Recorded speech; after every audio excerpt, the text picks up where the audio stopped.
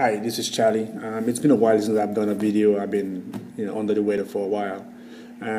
Those of you who know that I've, I've been having the Samsung Galaxy Note for a while.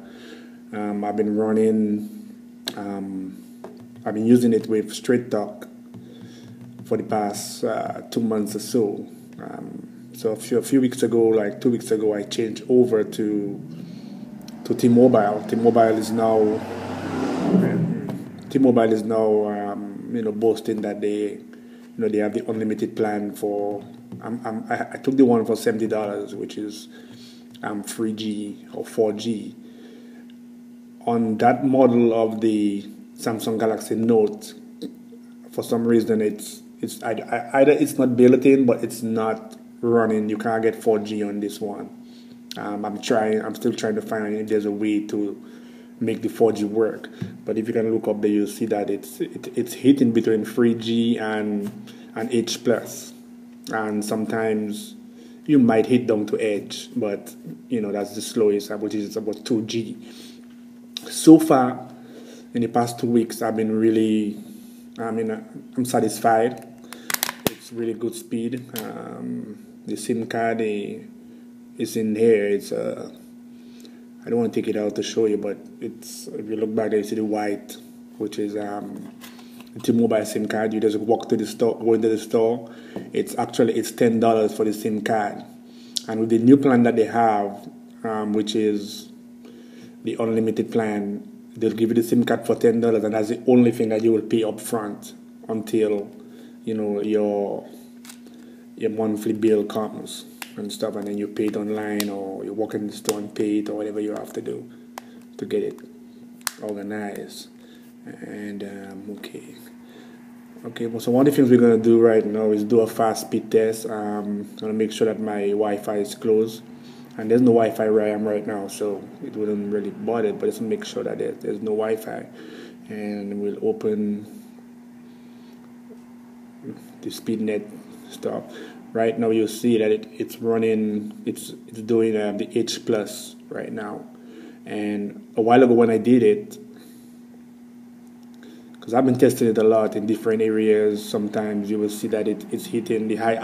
I've hit as much as 9.5 Mbps. And really, I don't even know what that, I'm not too familiar with, I just know when I open my applications like Netflix and whatever, that's what I want to work. I want my stuff to be working, and so far I have had no issues with programs not working as fast as it should. So let's do a fast speed test for those of you who into speed tests. So we're gonna start right now. We see it hitting between H plus and 3G.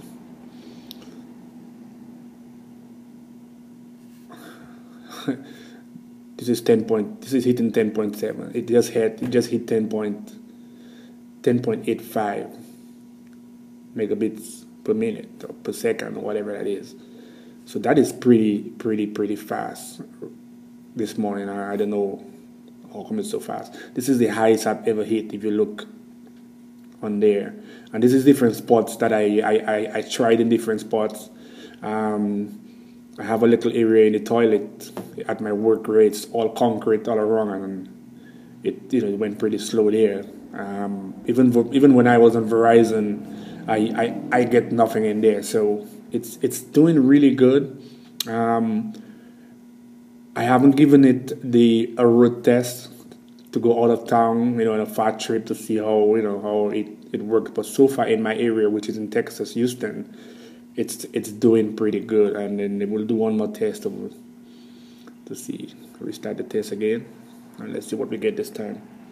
Again, this is T-Mobile. They just upgrade all their stuff, and in Houston right now they have the 4G stuff working in Houston, and normally that's what I usually get. So this is 4.8. This is pretty good speed for T-Mobile, especially where I am right now. This is like a industrial zone where I work, and so I know that the closest. Let me see. If we go to tools, and we check the servers. Let me show. There's a Comcast server 6.5 kilometers away, but it's using one at the university, which is 9.39 kilometers. One more time, and we're hitting almost 10. I mean, this is really good speed. So we hit almost 10.15. Again, this is the N7100 model, the international model. On this phone, like I said, it doesn't do the 4G on this phone. I haven't found a way to do it so far, but T-Mobile do have the 4G up and running in Houston. So, okay, this is Charlie. First video in a while. Talk to you guys later.